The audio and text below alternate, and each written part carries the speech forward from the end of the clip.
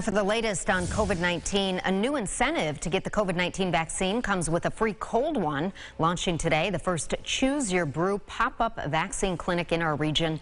Erica Cost joining us live outside Genesee Brew House with more on what this is all about. Good morning, Erica.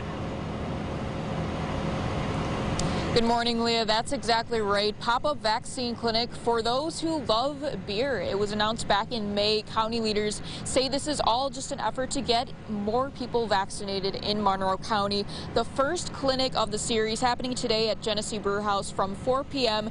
to 8 p.m. And then on Thursday, WROC Brewing will host. Next Tuesday is Irondequoit Beer. Next Saturday, Lock 32 Brewing. And finally, Three Heads Brewing on the following Monday.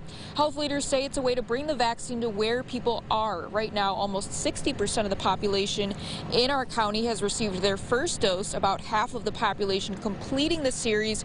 County health leaders say around 70% is the goal for fully vaccinated population in Monroe County. Last night, County Executive Adam Bellows said in his State of the County address, because of this vaccine, he's confident better days are ahead.